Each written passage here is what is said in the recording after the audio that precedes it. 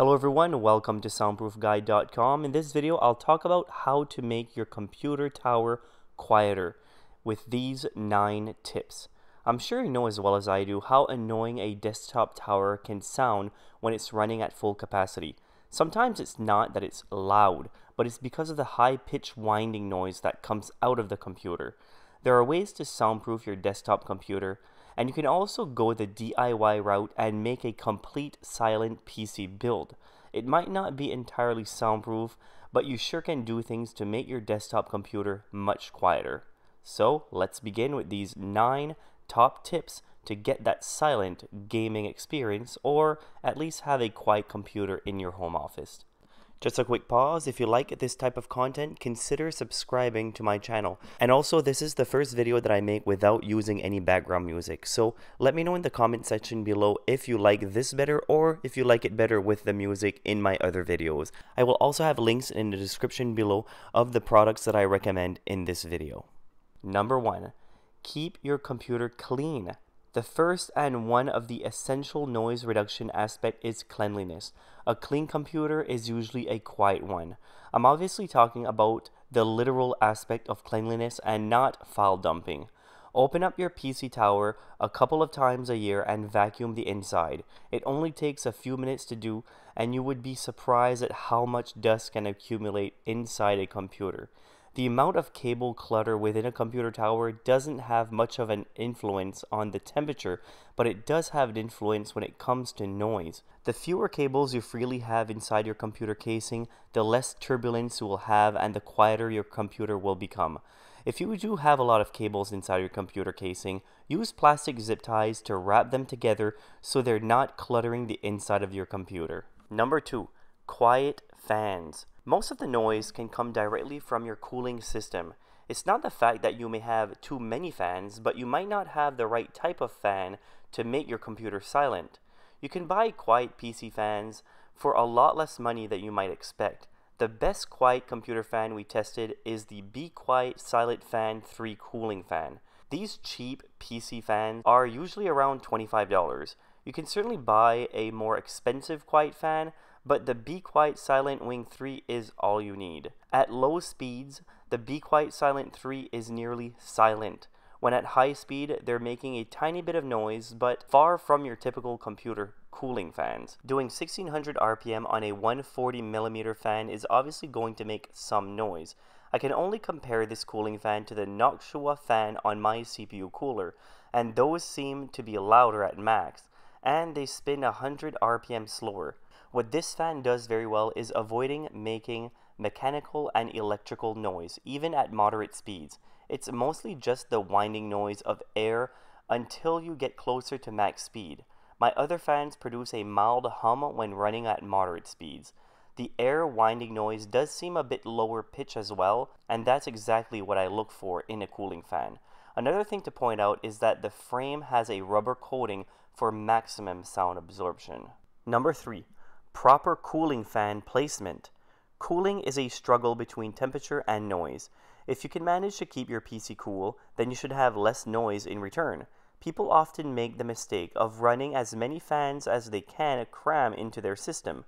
The key here is to find the right balance between the number of fans and the speeds they have to run to keep your computer tower from overheating. To achieve this, you could either spend big money on expensive fans or be clever with the gear that you have.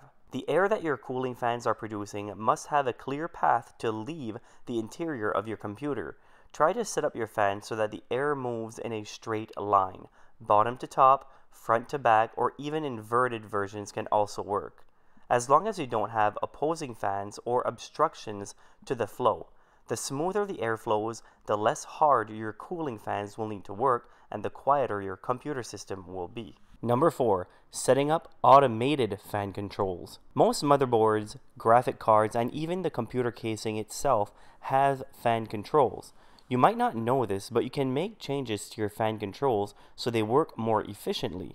Go into your BIOS or GPU software and create a custom profile. Some PC components can raise the level of heat within the computer. Make a profile that uses minimal fan speeds while your computer is idling. I have to admit, I have no clue whatsoever how to configure the way your fan operates, but our friends at How to Geek can certainly show you how. Follow the link in the description below on how to control your PC fans for cool and quiet operations. Number 5. Remove non-essential moving parts.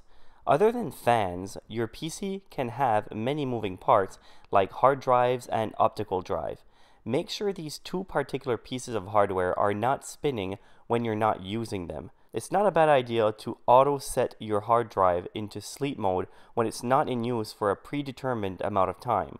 Go to your control panel and select the energy setting option, and you should be able to find what you're looking for in there. You can avoid those annoying optical CD, DVD drive spin-ups by ejecting the disk. Removing the optical drive altogether is also not a bad idea either, because speaking for myself, I hardly ever have the optical drive in use. Buying an external optical drive could solve that problem by only connecting it when you need to use it. Number 6. Where you keep your computer can also have an impact. Where you keep your computer can have an impact on perceived noise. Make sure the intakes and exhaust are completely unobstructed. Also, if it's possible, move the computer system as far away as you can from your desk chair, unless you want to show off your computer, of course. Number 7. A sound deadening computer case.